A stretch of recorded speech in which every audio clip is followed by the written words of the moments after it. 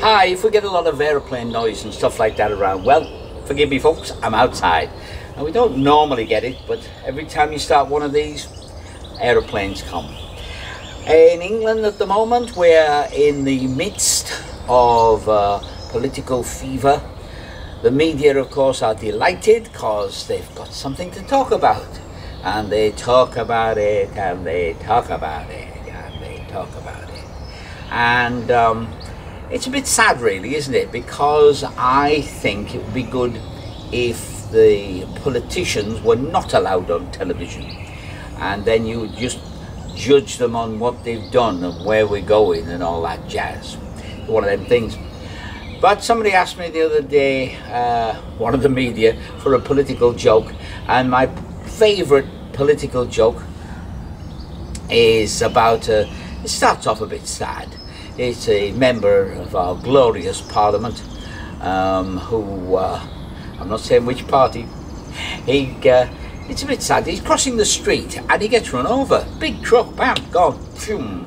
And he's knocking on the pearly gates and Peter opens the gates and says, "Hi, how you doing?" "Oh, we don't normally get people of power here. We don't." "Oh, no, that's a wonderful surprise. Welcome." He said, "I'd like to come in, please." No, you've got to follow the rules." "Rules?" "Oh yes, we've got rules.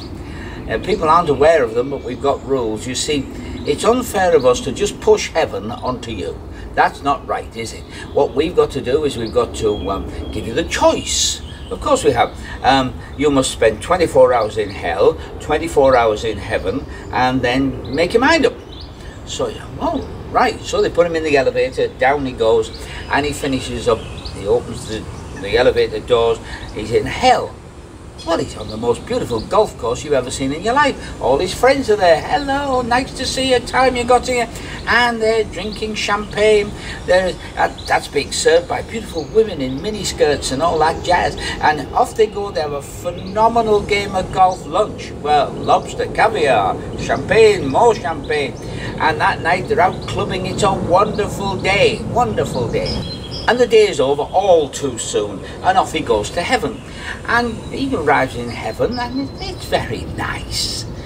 There's not a lot of activity really, people sitting around playing harps, and it's very peaceful and quiet, and everything is going rather well. But, you know, no clubs, no golf. And Peter turns up, he says, "Well, let's make your mind up time."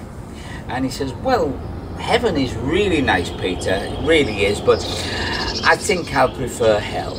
"Okay," he says, back in the elevator, down he goes, he opens the doors, out, well, there's fire and brimstone, all his friends are bowed over, carrying huge weight, there's people whipping them, and Satan, who yesterday was a nice, funny guy, was, "Get over there, do this and that." He says, just a minute, what happened? Yesterday was all golf courses and champagne and everything." "Ah, yes," he said, "but yesterday we were campaigning, then you voted."